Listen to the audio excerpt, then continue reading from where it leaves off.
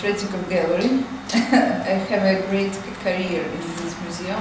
This is a great, one of the greatest Russian museum specializing on Russian art. In the beginning of my career, I was a guide, and in the middle, it was I was a chief of multimedia internet department.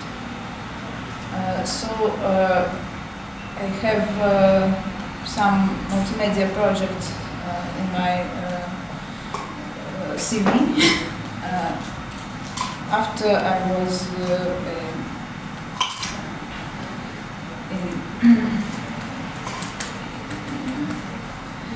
director of edition program in charity foundation. Vladimir Potanin, one Russian billionaire.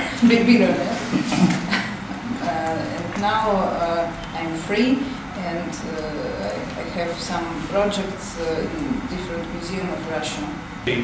And we have a number of projects that we're working on, and I'm involved in the design of the technology. So I do not produce the shows or the content, but we design all of the technologies. For years I've been under contract to the Smithsonian, and they are the largest projects that we work on. We work for 3 museums. They're the Museum of Natural History, the Museum of American History, and the Museum of the American Indian. And we have new galleries under construction at all 3.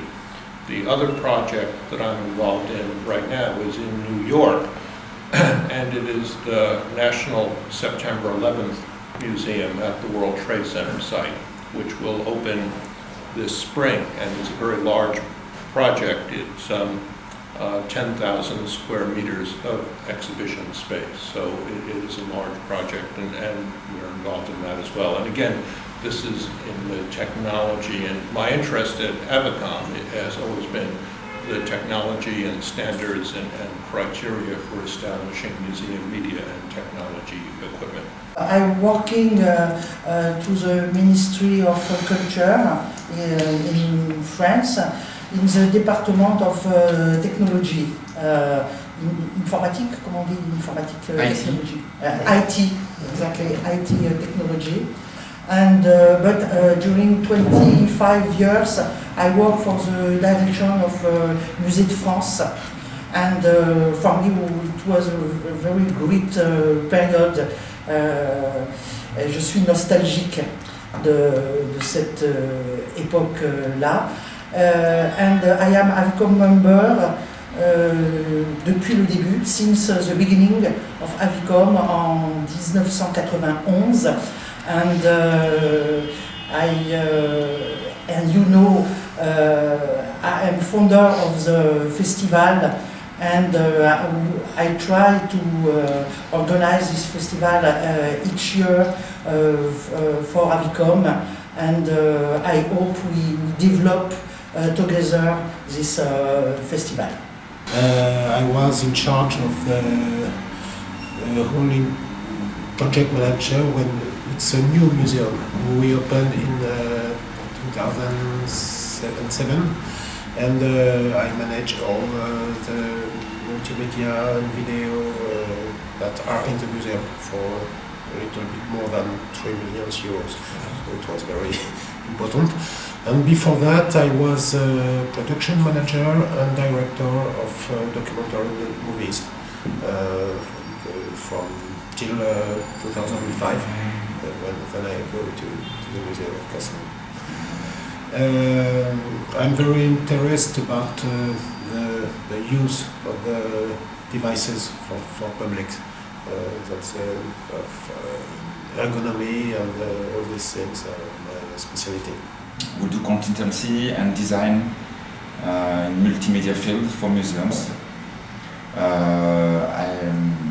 I do that since 2007, and before that I'm working in the Musée du Quai Branly, either as project manager of the digital experience inside the permanent gallery of the museums, both in content and in hardware design. And before that, I do some project in the time of the CD-ROM for the museums, for the Louvre Museum, for the Musée d'Orsay museums. And I'm very glad, very pleased to be here with the Avicom member to sharing good insights and values with my colleagues. I started in 1992 with Avicom in Germany, in Bonn, in the Haus der Geschichte. It was a big meeting, yes, with Michael Faber. And after that, I continuously visited the conferences and festivals of Avicom. Even I organized twice, one in 1996 with Claude Nicole Rocard in Budapest and in Santander, and also in 2000, a big one in our museum, in the Museum of Ethnography. For 33 years, I worked for the Museum of Ethnography. I finished my studies at the university, and after I went immediately to the museum. So I have a kind of 33 very beautiful year. I will leave the museum this year, perhaps, because budget cuts and different problems, and they want to close down the audiovisual department, and they want to join the department with the films and the audiovisuals to the Hungarian National Film Archive. This is a plan, and if I am lucky, perhaps they keep me on the other place with the films together.